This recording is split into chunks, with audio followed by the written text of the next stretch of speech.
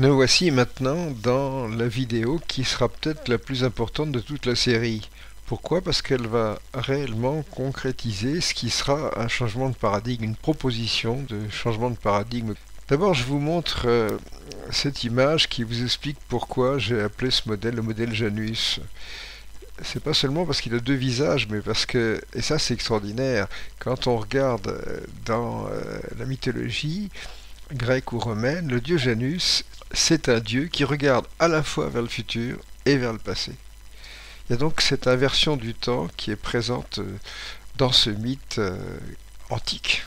Avant d'évoquer les aspects géométriques de mon modèle Janus, je crois qu'il faut quand même évoquer le blocage vis-à-vis de ces travaux, qui est quand même quelque chose d'assez spectaculaire. Bon, vous avez pu voir cette liste de noms, cette liste de laboratoires, de séminaires qui ont tous les portes fermées, verrouillées, barricadées. C'est ahurissant, quoi. À propos de l'Académie des sciences française, c'est carrément honteux, quoi. On paye des gens à se distribuer des médailles, à faire des discours, quoi, c'est tout. On pourrait dire, dans ce domaine de la physique, de la cosmologie, de l'astrophysique, à quoi servent ces académiciens? J'ai un peu l'impression d'être comme un chrétien qui tambourine à la porte du Colisée pour entrer, mais les lions sont pas d'accord. C'est le jeu normal de la science, les idées nouvelles doivent être soumises au feu de la critique, et peut-être qu'on sait qu'à ce jeu-là, j'ai jamais perdu un combat. Qu'est-ce qu'on attend en fait d'un modèle cosmologique? Et quand je dis modèle cosmologique, ça va même beaucoup plus loin que ça, c'est aussi un modèle de physique, puisque vous avez bien vu que l'accélération de l'expansion cosmique, ça implique l'existence d'états d'énergie négative, donc la théorie quantique des champs devra remettre un petit peu le travail sur le métier. En fait, on essaye de tenir compte d'un certain nombre de faits observationnels. Moi, j'en ai identifié une bonne vingtaine. On peut faire un petit retour sur ce qui s'est passé depuis un siècle. Et effectivement, c'est un siècle, parce qu'on est en 2017, et 1917, c'est la relativité générale. Alors ça commence à l'orée de ce siècle-là, où des mesures de plus en plus précises font état de phénomènes dont la physique du siècle passé n'arrive pas à rendre compte, comme l'invariance de la vitesse de la lumière. Et en 1905, eh bien, la solution a été d'envisager un changement de paradigme total, un changement de géométrie. Je crois qu'il faut se rendre compte du caractère fantastique de ce saut. Et ce saut a été rendu possible avec la théorie d'Einstein, parce qu'on n'avait pas de théorie concurrente. Aucune autre théorie n'était capable d'expliquer les phénomènes qu'on observait. Qu'est-ce que c'est que ce saut paradigmatique? Ça consiste pas à placer un épistémoflique aux quatre coins du cosmos avec un sifflet qui va vous siffler à chaque fois que vous voudrez dépasser la vitesse de la lumière, 300 000 km/s. Non, c'est pas ça. C'est un changement de géométrie. Ça a d'ailleurs été concrétisé par un personnage qui est mort assez rapidement, qui s'appelle Minkowski. Et en fait, et ça je l'aborderai dans les vidéos bis, comprendre la relativité restreinte, c'est simplement comprendre que nous vivons dans un espace de Minkowski. Mais il subsistait des faits observationnels qui ne pouvaient pas non plus être gérés par cette physique du 19e siècle.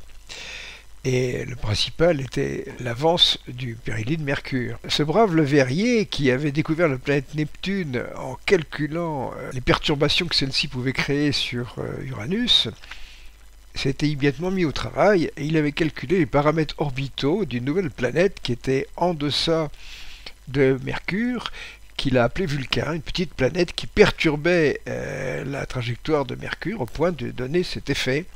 Alors on s'est précipité pour essayer d'observer Vulcain. C'était pas très commode, c'est très près du Soleil. Mais l'observation n'a pas marché. Aujourd'hui, on aurait dit c'est très simple, c'est une dark planet, c'est une planète noire. C'est pour ça qu'elle est invisible. Et on aurait calculé ses paramètres, on aurait même fait des images de synthèse de Vulcain. Aujourd'hui, je pense que peut-être que Einstein n'aurait pas réussi à vendre sa relativité générale, parce qu'on lui aurait dit, écoutez, c'est très gentil, c'est très compliqué votre truc, hein, une hypothèse un peu lourde et tout ça. Tandis que avec ces dark machins, avec ces planètes noires, on explique des tas de choses, quoi. Hein. D'ailleurs, je pense que si on se replaçait du temps de Ptolémée, les gens de cette science noire auraient certainement dit que si on ne voyait pas les cercles du modèle de Ptolémée, c'est parce que justement ils étaient invisibles. Hein. Mais dans la mesure où on arrive à les calculer, on aurait même fait des images de synthèse des épicycles de Ptolémée. Ah, je suis sûr, carrément. Dans les vidéos précédentes, il y a déjà énormément de choses concernant les géodésiques, la déviation des rayons lumineux, les courbures, des choses comme ça. Donc finalement, c'est pas très compliqué à comprendre. Et en fait, la relativité générale, c'est de la chaudronnerie formage. Hein. Je ne sais pas si vous connaissez cet art de la chaudronnerie. Il s'agit de prendre des tôles et de les déformer. Et pour les déformer, eh bien, le chaudronnier va utiliser un jet de gaz chaud pour apporter de la chaleur, donc de créer des dilatations. Vous pouvez faire ça très facilement. Vous prenez une feuille de papier et puis vous laissez couler une goutte d'eau dessus, même du papier quadrillé. Vous prenez une feuille de papier quadrillé, vous laissez tomber une goutte d'eau dessus et vous allez créer une cloque. Donc le papier va se dilater et vous allez avoir des courbures. De même, sur une surface comme ça, vous pouvez mettre un produit astringent qui va créer au contraire une contraction. En partant d'un objet qui est une surface, vous pouvez, en jouant sur une dilatation locale et une contraction locale, créer des courbures. Dans la relativité générale, eh bien, on crée des courbures positives, tout simplement. Maintenant, si vous le voulez bien, on va faire une petite promenade dans le monde de la géométrie. On va faire un peu de chaudronnerie formage. Donc, sur ce dessin, vous voyez l'enturlu qui est face à une sphère en tôle, dans un métal, quelque chose qui peut se dilater. Et puis, il a à la main un tuyau qui crache un flux de gaz chaud. Alors, il dirige ce gaz chaud vers cet objet qui se déforme.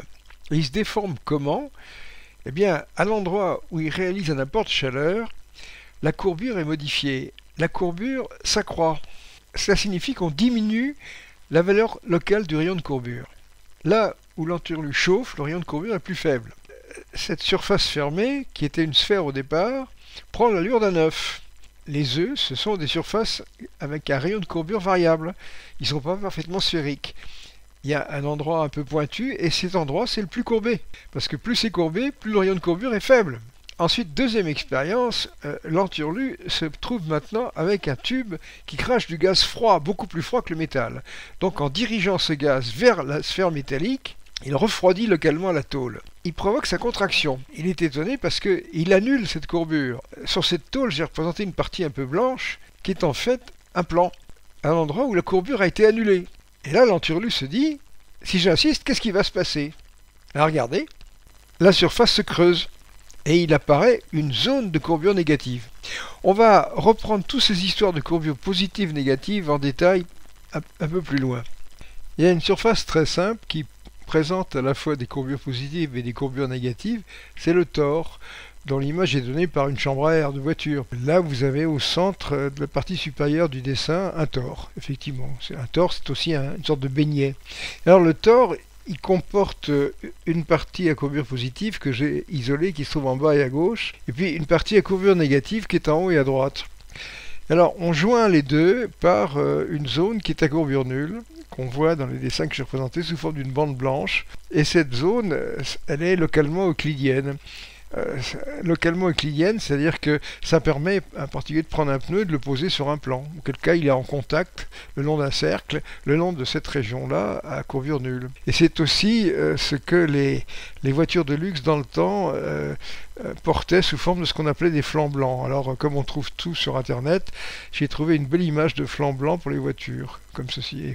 Un flanc blanc, ça signifie que vous avez votre voiture et vous pouvez coller dessus une espèce de piste qui est pratiquement découpée dans un plan.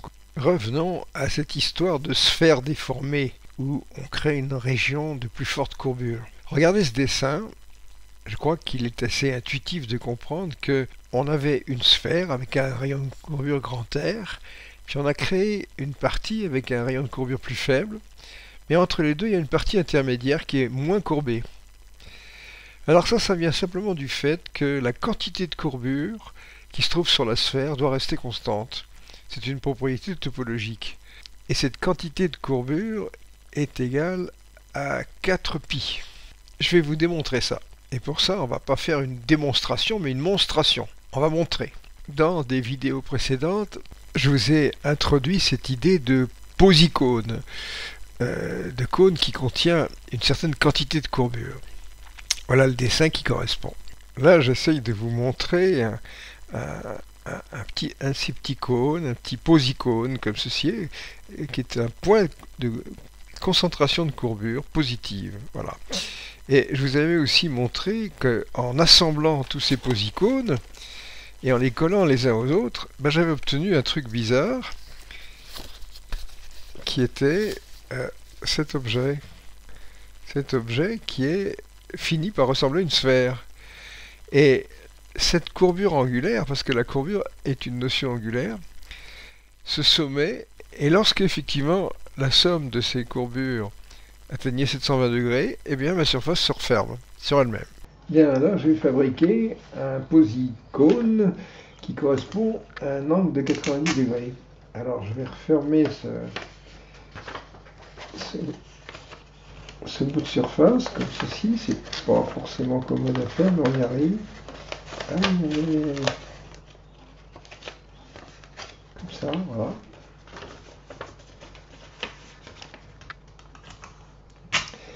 Alors vous savez, c'est comme ça, dans les mathématiques, il faut beaucoup d'adresses manuelles. Ça développe l'adresse manuelle de maths, il n'y a pas de problème. Et là, je crois que on voit bien le petit posicône que j'ai formé avec son angle de 90 degrés. Là, j'en ai assemblé deux, vous voyez, et de deux. Deux posicônes, comme ça, vous voyez, en avant, on continue. Là, vous voyez, j'en ai assemblé quatre. Voilà, ça ressemble à une espèce de boîte un peu bizarre. Bon, et puis on va continuer à assembler ces... Bon, là je continue à monter mon bazar. Vous voyez, pour bien faire, ce qu'il faudrait, c'est être à la fois dedans et dehors, pour pouvoir pousser ces faces vers l'extérieur. Ce qui fait que moi je me suis ménagé un trou, là, comme ça. Après je le boucherai. Vous voyez, maintenant j'y arrive à peu près. Je vous dirais que c'est la première fois que je fais ça. Je veux dire qu'on sait que c'est théoriquement faisable, mais ça c'est une expérience de mathématiques. Disons que ça consiste à fabriquer un cube sans arêtes. C'est un cube sans arêtes. Voilà. Alors on suppose qu'il est complètement fini, vous le voyez. Et là donc ces 8 sommets qui sont des points de courbure concentrée, qui sont des sommets de posicône. Donc il y a 8 posicônes. Et vous voyez qu'en prenant 8 fois 90 degrés, ça me fait 720 degrés, et ma surface se ferme. Il y a un certain nombre d'années, il y avait une société qui produisait ce qu'on appelait des tétralais. Des tétralais, c'était des briques de lait en carton qui avaient des formes de tétraèdres. Donc il y avait 4 sommets, c'était des tétraèdres sans arêtes. Alors comment on fabrique un tétraèdre sans arête? Eh bien 720 divisé par 4, ça fait 180. Alors vous avez vu que quand on avait fabriqué le cube sans arête, on avait fabriqué un cône avec un défaut angulaire de 90 degrés.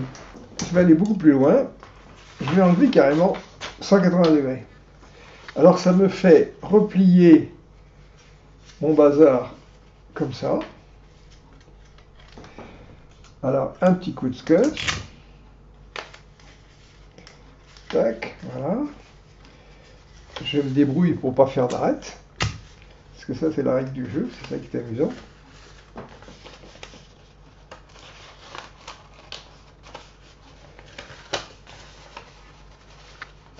Donc, voilà mon angle.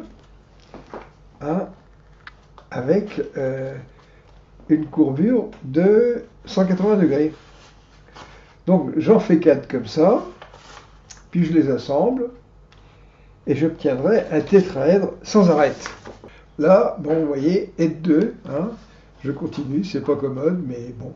Et de 3, vous voyez, là j'ai mon tétraèdre qui commence à apparaître, c'est pas mal. Voilà, là vous voyez, j'ai réussi à assembler mes 4 posicônes et j'ai mon tétraèdre qui commence à prendre forme. Ça va, c'est pas mal. Bon, voilà. Et il n'a pas d'arête. Mon copain Bernard vient de passer, on s'est occupé de la voilure du bateau égyptien. On va peut-être pouvoir faire les essais de la maquette télécommandée dans pas longtemps. Il m'a dit, avec ton système, tu viens de réinventer le berlingot. Et pourquoi? Parce que regardez, par exemple, ça c'est un cylindre. Et quand je pense au cylindre et que je le pince comme ça, alors je le pince et puis hop, je scotche, tac, voilà. Donc le voilà scotché. Et là, de l'autre côté, on fait la même opération mais à 90 degrés. Et c'est comme ça qu'on fabrique les berlingots de l'industrie alimentaire. En fait, c'est fou ce qu'il y a comme mathématiques dans l'industrie alimentaire. Et d'ailleurs, je vous en ferai une démonstration absolument stupéfiante à la fin de cette vidéo. J'ai terminé et j'obtiens un superbe berlingot, vous voyez. Voilà. Seulement, c'était pas très facile pour montrer qu'il y avait une courbure de 180 degrés à chaque sommet. Quand vous mangerez un berlingot, vous connaîtrez la quantité de courbure angulaire au sommet de chaque angle. Vous voyez qu'à chaque fois que vous avez des posicônes, eh bien, si vous les assemblez, lorsque vous arrivez à ce total, quel que soit le nombre de ces posicônes, si le total fait 720 degrés, ça se referme. Et ça, simplement, ça signifie que c'est la courbure totale de la sphère. Bon, revenons maintenant à notre cube sans arêtes. Eh bien, je peux aussi pincer la surface et faire apparaître ces arêtes. Simplement, je vous ferai remarquer au passage que vous pourrez vérifier que le fait qu'il y ait ou non une arête, c'est-à-dire ici et là, eh ben, c'est exactement le même résultat que lorsque je passe sur la partie ronde. C'est-à-dire que cette surface, cette partie est euclidienne, qu'il y ait un pli ou qu'il n'y ait pas de pli, c'est pareil. Bien, on est passé dans ce qui précède des posicônes aux posicoins. Ici, on a un posicoin avec un défaut de 90 degrés. Avec ça, je fabrique un beau posicoin qui représente un point de courbure concentré de 90 degrés, c'est-à-dire un coin de cube. Et si j'en prends 8, je refabrique un cube. Mais maintenant, où est-ce que ça nous mène tout ça? Tout à l'heure, nous avions vu Sophie fabriquer un posicône en prenant un disque plan, en pratiquant une découpe et en enlevant un secteur d'angulaire d'angle θ. Maintenant, elle va prendre un disque plan, faire une découpe et au contraire introduire un secteur θ supplémentaire et nous appellerons ça un négacône. Dans une vidéo précédente, j'avais fabriqué des mini posicônes comme ceci et je les avais assemblés. Et maintenant, on peut aussi faire la chose suivante, c'est faire des mini négacônes comme celui-là, voilà. Et à ce moment-là, les assembler. Alors, en assemblant tous ces mini posicônes, chacun d'angle θ, eh bien, la courbure se semait, et quand j'arrivais à 720 degrés, eh bien, j'obtenais une sphère. Maintenant, qu'est-ce que je vais obtenir en assemblant des mini négacônes? Eh bien, j'obtiens cette surface étrange qui ressemble à une selle de cheval et qu'on appelle aussi en mathématiques une selle de cheval. C'est-à-dire une surface à densité de courbure négative constante. Voilà. Cette surface ne se referme pas, à la différence de la sphère. Ça n'a plus rien à voir. Vous voyez donc, si on se limite à des surfaces dont le plan tangent varie continuellement, à des surfaces régulières, qu'on peut les décrire sous la forme d'un champ de courbure avec une densité de courbure angulaire donnée en tout point, avec des régions de courbure positives et des régions de courbure négatives. Nous parlons ici de surfaces, c'est-à-dire d'objets à deux dimensions. Mais est-ce que vous pouvez intuitivement comprendre qu'il y a un peu la même chose dans un espace 3D, avec des courbures positives et des courbures négatives, avec un champ de courbure, avec également des points de courbure positive concentrés et des points de courbure négative concentrés? Les points de courbure positive, c'est les masses positives, et les points de courbure négative, c'est les masses négatives. Un petit clin d'œil en passage vers une de mes bandes dessinées. Ce système des posicoins, des négacoins, permet de montrer en particulier que la courbure totale du tore est nulle. Regardez sur le dessin, on a 8 posicoins et 8 négacoins, et la somme, ça fait 0. Toujours pour continuer à se familiariser avec ces idées de courbure, revenons sur le cas de l'œuf, dans lequel on a tout d'un coup une courbure un peu supérieure et qui fait que cet accroissement de courbure à la pointe de l'œuf s'accompagne par une courbure plus faible dans la portion intermédiaire. Tout cela pour conserver la courbure totale qui est celle de la sphère et qui fait 720 degrés. De même, rappelez-vous, quand l'enturlu projetait du gaz froid sur sa sphère métallique, eh bien à ce moment-là, celle-ci se creusait, et cette apparition d'une courbure négative, pour que la courbure totale soit maintenue à 120 degrés, il faut qu'il y ait autour une couronne qui soit à une courbure légèrement supérieure, ce qui est codé par ces nuances de couleurs. Dans une vidéo précédente, on avait vu qu'on pouvait représenter la géométrie au voisinage d'une masse, distribuée suivant un certain volume, par une image didactique qui était celle d'un cône émoussé, autour duquel il y avait des géodésiques. Bon, s'agissant d'une masse négative, ce sera un négacône émoussé. On sait comment on fabrique un posicône émoussé avec une petite calotte sphérique et un tronc de cône. Eh bien, un négacône émoussé, ça se fabriquera avec une petite portion de selle de cheval et puis un tronc de négacône. Alors maintenant, je vais vous montrer une chose qui va plaire aux mathématiciens. On veut joindre une calotte sphérique avec un tronc de cône, de telle façon que les plans tangents soient continus. Alors on imagine qu'on fait des calculs épouvantables avec des intégrales, des trucs, des machins, etc. Pas du tout. La calotte sphérique, elle a une surface petit s. Elle est prise dans une sphère qui fait grand S. Cette sphère a une courbure 4π. Donc autrement dit, cette calotte sphérique, elle contient une courbure qui est 4π que multiplie petit s sur grand S. Et pour que ce soit raccord avec le tronc de cône, il faut que le tronc de cône soit fabriqué avec un angle θ qui soit égal à 4π que multiplie petit s sur grand S. C'est joli, non? Maintenant, voilà un dessin qui illustre le concept de géométrie conjuguée. Qu'est-ce que c'est que des géométries conjuguées? Considérons des surfaces, ici à 2 dimensions, mais le concept vaut aussi pour plus de 2 dimensions. On considère des nappes qui ont des courbures inverses. Alors, quand la région est euclidienne, la courbure est nulle, donc ça fait 0, 0 dans les deux feuillets, dans les deux nappes. Et puis, par contre, s'il y a une région courbée, eh bien, une région d'un feuillet, d'une nappe qui aura une courbure positive, trouvera son répondant dans l'autre feuillet, dans l'autre nappe, avec une courbure négative. C'est un concept important pour la suite. Comment créer un négacône émoussé? Eh bien, il se trouve que dans les grandes surfaces, vous avez des boîtes comme ceci, où vous pouvez trouver des négafrites, que vous voyez ici, négafrites. Je vais me servir d'une négafrite pour réaliser devant vous un négacône émoussé. Nous allons procéder à une mesure de la courbure négative unitaire des négafrites qui sont dans cette boîte de la marque Pringle, qui sont des négafrites à l'oignon. Bon, ici j'ai fabriqué de manière très artisanale un curvimètre de Riemann. Donc vous avez ici, vous voyez, un disque troué. Alors lorsque j'écarte comme ceci, 10 degrés, 20 degrés, vous voyez, la courbure négative s'accroît comme ceci. Donc ce curvimètre va nous permettre de mesurer la courbure qui est concentrée dans les selles de cheval des frites de la grande surface. C'est important.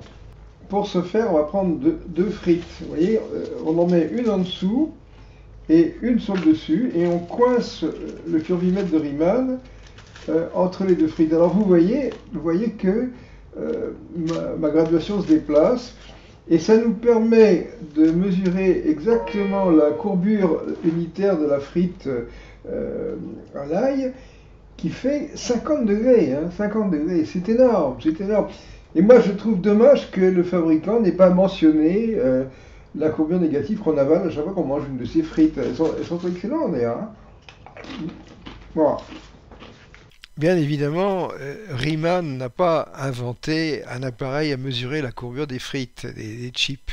Mais moi, j'estime que quand on fait un cours, si on rigole pas, c'est que c'est pas vraiment sérieux. Les choses vraiment importantes sont faites dans la joie, quoi. Bon, je vois que j'arrive à 23 minutes et j'ai encore une immensité de choses très amusantes à vous montrer concernant les courbures. Je vous montrerai par exemple comment mesurer la quantité de courbure contenue dans une surface à l'aide d'une cuillère à soupe. C'est très marrant. De fait, j'ai besoin de tous ces éléments pour que vous puissiez comprendre les tenants et aboutissants du modèle Janus. Mais il vaut mieux se limiter là et dire vous trouverez tout ça dans la vidéo numéro 15. À la prochaine.